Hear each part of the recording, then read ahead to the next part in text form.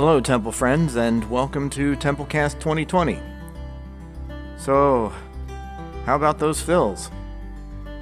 Sorry, a little waking dream there.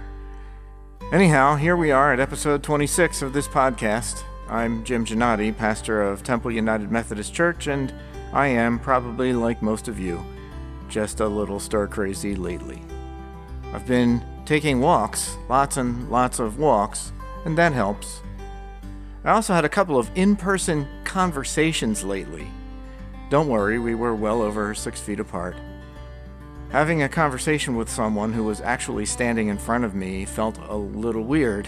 It was good, don't get me wrong, I really liked it, it's just that it had been so long I almost forgot how to do it. On the plus side, lockdown has done wonders for my prayer life and for my study of the scriptures. I hope something similar is happening for you. If you have any scriptures that have stood out to you in this time, let me know. Today we'll hear again from the book of Proverbs and also from the Gospel of John. Let's start with prayer. Lord our God, whose light shines out of the darkness to illuminate our hearts and lives, we thank you for all the goodness you show us.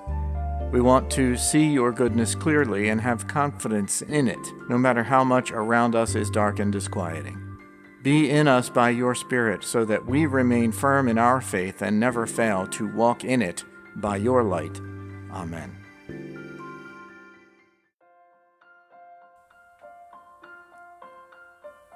Our first reading today comes from Proverbs chapter 3, verses 13 through 18. Happy are those who find wisdom, and those who get understanding.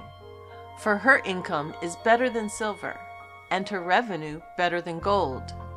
She is more precious than jewels, and nothing you desire can compare with her. Long life is in her right hand.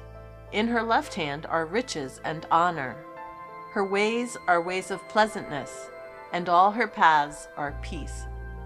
She is a tree of life to those who laid hold of her. Those who hold her fast are called happy.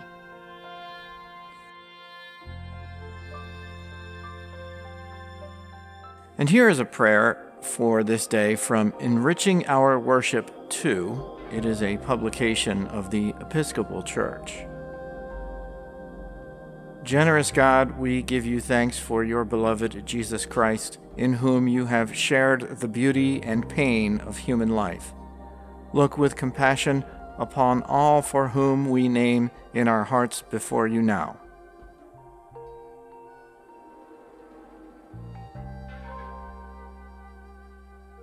Strengthen them and us to be your instruments of healing in the world, by the power of the Holy Spirit. Amen. Today's Gospel reading comes from John chapter 8, verses 31 through 38. Then Jesus said to the Jews who had believed in him, "If you continue in my word, you are truly my disciples, and you will know the truth, and the truth will make you free." They answered him, "We are descendants of Abraham and have never been slaves to anyone. What do you mean by saying you will be made free?" Jesus answered them, "Very truly I tell you, everyone who commits sin is a slave to sin. The slave does not have a permanent place in the household. The son has a place there forever. So if the Son makes you free, you will be free indeed. I know that you are descendants of Abraham, yet you look for an opportunity to kill me, because there is no place in you for my word. I declare what I have seen in the Father's presence. As for you, you should do what you have heard from the Father." The truth will set you free is another one of those Christian bumper sticker or t-shirt sayings. They sometimes bother me because a lot of what Jesus says, especially in John's Gospel, is completely dependent on when he says it, or where he is when he's saying it, or who he is saying it to, or who happens to be listening in on him saying it. Sometimes it's all of the above. In the case of the truth will set you free, he's not talking to his disciples. John says that he's talking to the Jews who believed in him, and that sounds like it's his disciples, but this is why context is so important with John. In the fourth gospel, John's gospel, the Jews, that phrase, the Jews, is code. The Jews doesn't mean all of Israel. It refers to the Jewish religious authority figures, in other words, the Pharisees, the high priests, the chief priests, and any other parties who together comprised what was called the Sanhedrin.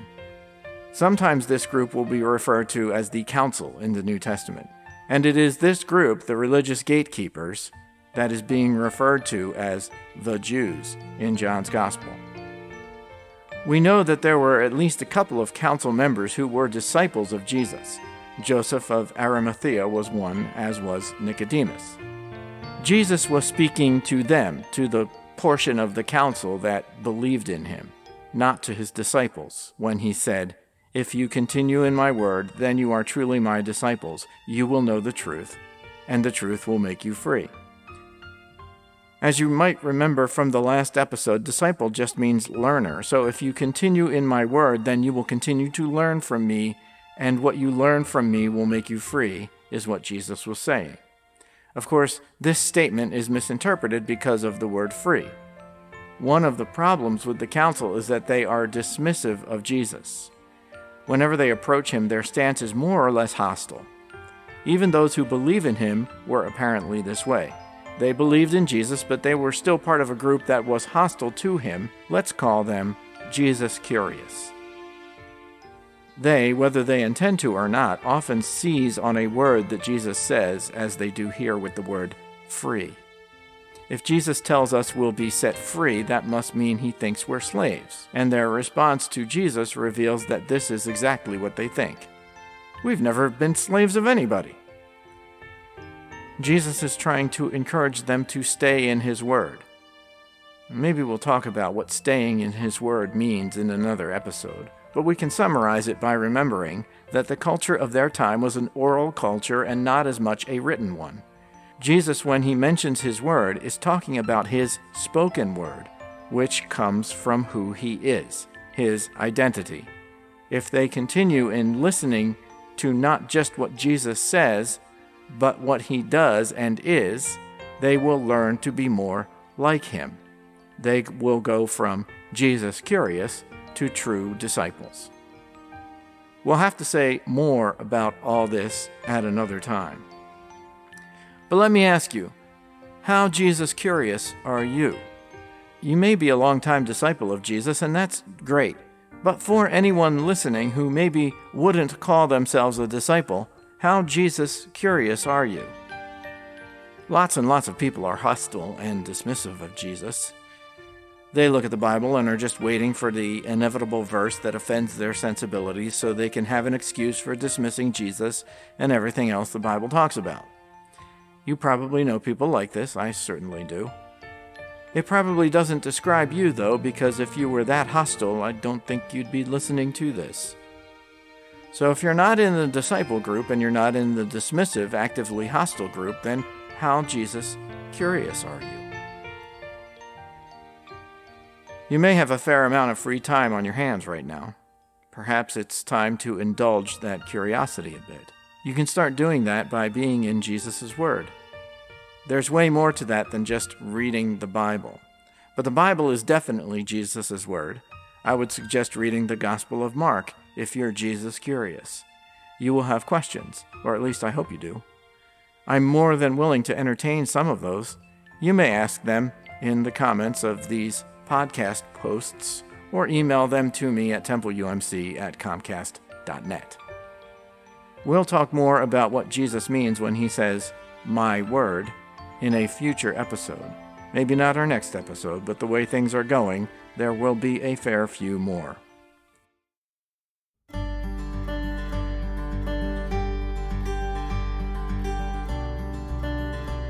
Speaking of the next episode, it will be out in a couple of days.